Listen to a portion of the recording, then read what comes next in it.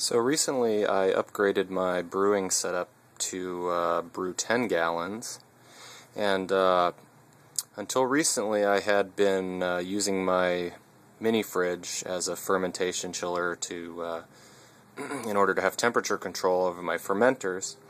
However, now that I've moved to 10 gallons, that's not big enough to hold both carboys. So what I thought I would do is try and come up with another method of cooling down the carboy while it's fermenting, at least for the first 3 days or so, the most important time in the process when you're developing, or should I say not wanting to develop hot alcohols or any off flavors.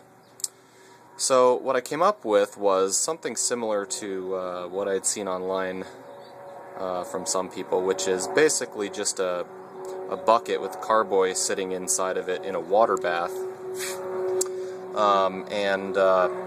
Also I've added an aquarium heater, and I don't know if you can see it over there or not, but there's a power head down there too to circulate the water.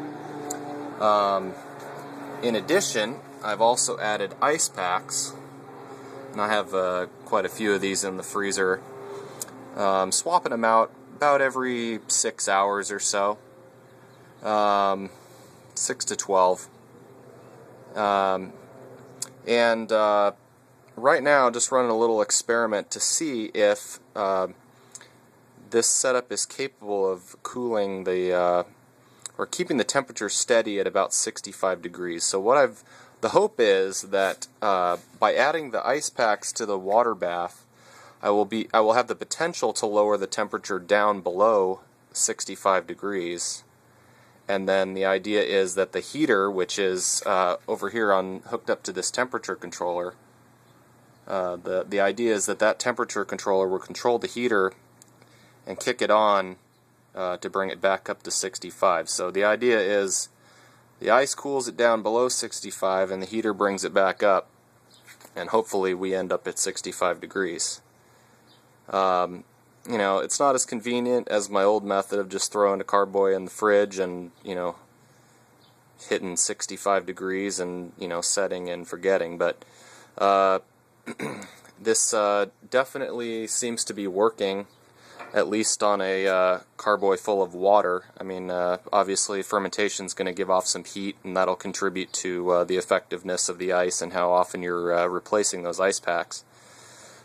But as of right now, I'll take a temperature reading.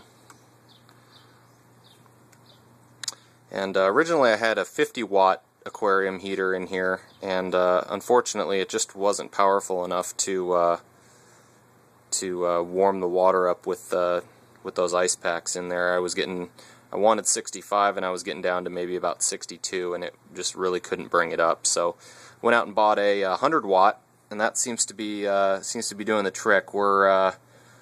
We're now at about 64.23-ish. So anyway, I'm going to go ahead and give this a try. I'm brewing a Bavarian Hefe this weekend, and I'm going to go ahead and give this setup a try, and I'll make an update and let you guys know how it goes. Alright, happy brewing.